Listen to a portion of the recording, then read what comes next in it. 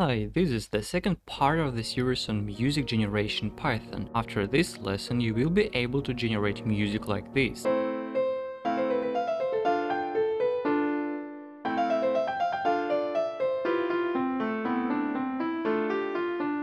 To not miss my new videos, make sure you're subscribed to my channel. Without further ado, let's dive into the code. Firstly, we need to import the Music21 library and the random module. In the previous video, I forgot to mention that in the Music21 library, all notes are enumerated from 0 to 127, therefore you don't need to use notation from music theory, such as C4. Here, I've created a class called Minor Music Generator. However, it's primarily centered around music theory rather than programming, so I don't see a point in going into all the details, but let me explain how it works and cover all you need to know about it. The class has only one parameter for initialization, which is a scale. You can think of a scale as the most important node. When you choose a scale, you specify which nodes sound good together. Essentially, it boils down to physics. Each node is a sound wave, and sound waves produce a pleasant sound when they interfere. Each object of this class has only two attributes. The first one is correct notes, which contains a list of notes that sound good together. The size of this list is 7. The second attribute is correct chords. Just as a reminder from the last lesson, a chord is a set of notes that you play simultaneously. So, the correct chords attribute contains a list of 3 chords that sound good with correct notes. The main question is how to arrange all these notes and chords in a way that is harmonious. Let's write a function called createMelody with one parameter, which is a scale. First, we need to create an instance of Minor Music Generator. Let's call it the Song Generator. Additionally, we need to create a stream object, which, as you may recall from the last lesson, will contain all our nodes. Now I need to declare some constant values. Node durations is an array that contains possible durations for our nodes. Each interval is equivalent to one node with a duration of 2, or 2 nodes with a duration of 1, or 4 nodes with a duration of 0.5, or 8 nodes with a duration of 0.25. Let's write a function that will generate a single interval, and then we will call this function many times to create a long song. I have several parameters here. Let me go through each of them. Offset basically indicates the position in the stream where we need to insert our current interval. Octave shift refers to music theory. You can play the same note higher or lower. When octave shift equals 0, the sound is somewhat neutral, neither high nor low. A positive value, like 1, produces a higher sound, and a negative value, like -1 or -2, produces a lower sound. Finally, the last parameter is straightforward.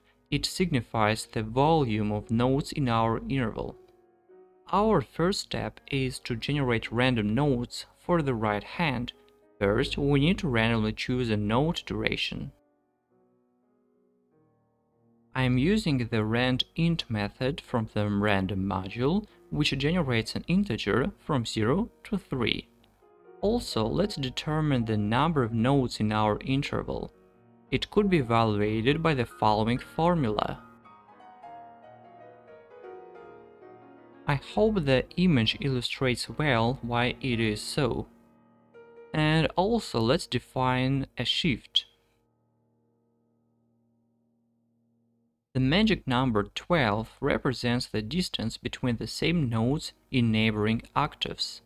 Now let's add this number of notes to our stream.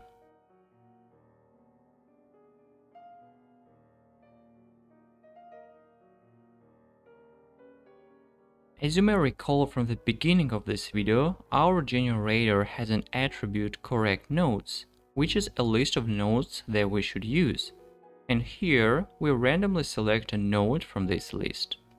All we need to do now is to create a real note object, set its characteristics, and add it to our stream.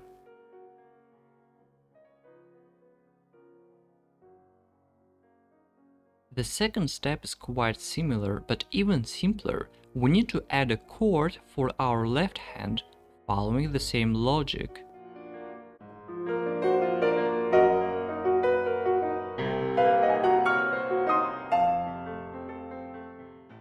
Here I choose a random chord from the correct chords attribute, create a chord object, specify its volume, and add it to our stream.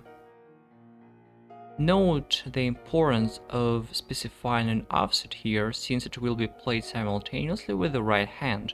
Also, I'm using pitches. The thing is that you cannot add the same chord twice in your stream. You need to copy it, and only then you can insert it.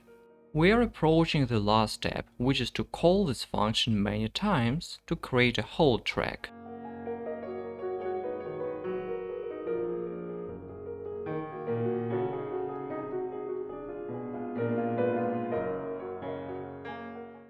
Also, for the last interval, I want it to be quiet, so I'm gonna add the last interval with a velocity of 50.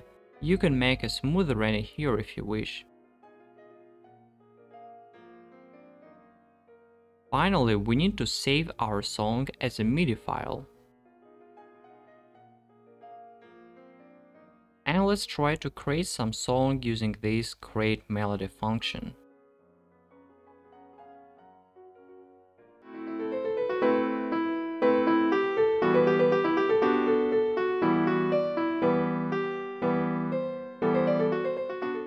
As you can see, it works. Now we can generate thousands of songs in different scales in just 1 minute.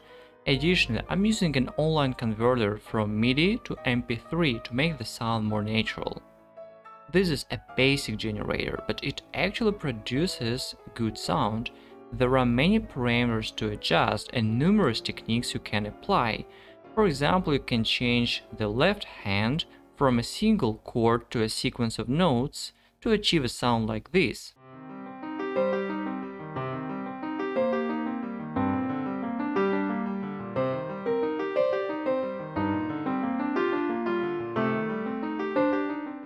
In the next video, I'll show you more advanced techniques to create more complex compositions. To ensure you don't miss it, make sure you're subscribed to my channel. See you in the next videos.